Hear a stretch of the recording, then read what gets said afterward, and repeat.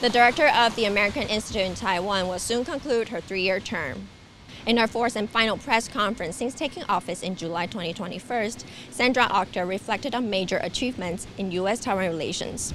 Over the course of the last 3 years as AIT Director, I have been focused on 4 primary objectives. These are supporting Taiwan's self-defense capabilities, promoting global supply chain resilience, supporting efforts to preserve and expand Taiwan's international space, and deepening our already excellent economic and people-to-people ties.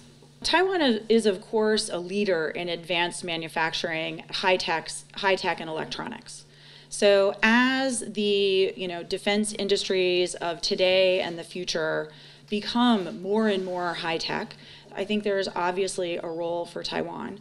Either as a component supplier or whatever. There are a variety of different requirements that Taiwan companies would have to meet if they wanted to sort of feed into the U.S. defense industrial base and the defense supply chain in the U.S.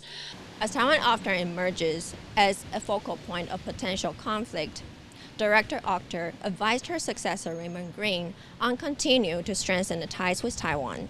My advice to my successor, who is very familiar with Taiwan, he's worked here a number of times. This is a job that is interesting, impactful, significant.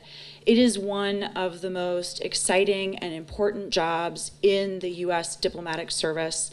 I hope that he has the same sort of positive experience here that I did. I'm sure he will.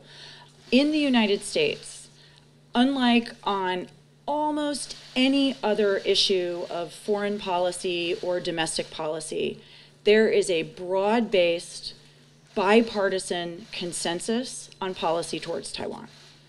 So I do not think an election would necessarily change that.